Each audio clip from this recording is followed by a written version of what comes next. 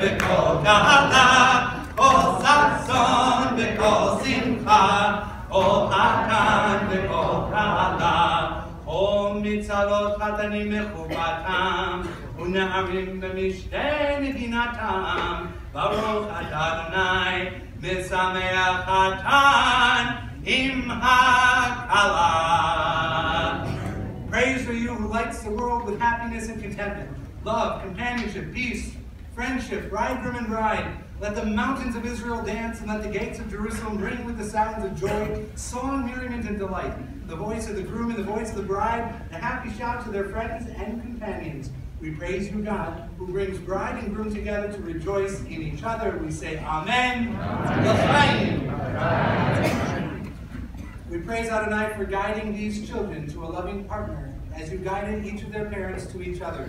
It is our fervent prayer that they be wedded in life always delightful and joyful.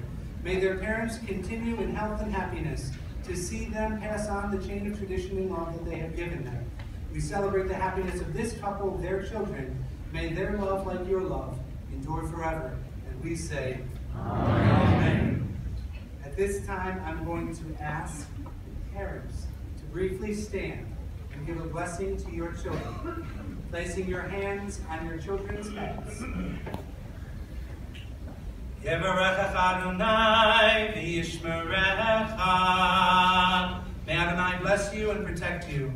Yaner Adonai panav elecha v'chuneka. May Adonai show you favor and be gracious to you. Yisa Adonai panav elecha v'yasem lecha shalom. May Adonai show you kindness and grant you peace. Amen. Amen. Parents may be seated briefly.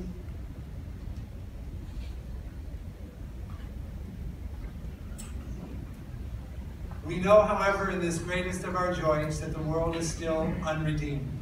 We know that our land, Reshit Tzmichat Gulatenu, in the first flower of its redemption, still is restless with war and hatred.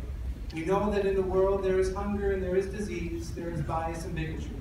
In this greatest of our moments of joy and happiness, we pray that your love be combined into a beacon. We pray that your love be a great light to shine upon the world. We pray that your love shine through the shards of glass that we will smash, and that the many, many shards shine out sparks into the darkness of the world, that the redemption may continue, that peace, love, and happiness that we experience today may become God's gift for all humanity. Our final act, before going into the mitzvah meal and our celebration of the evening and the new secular year, is the breaking of a glass.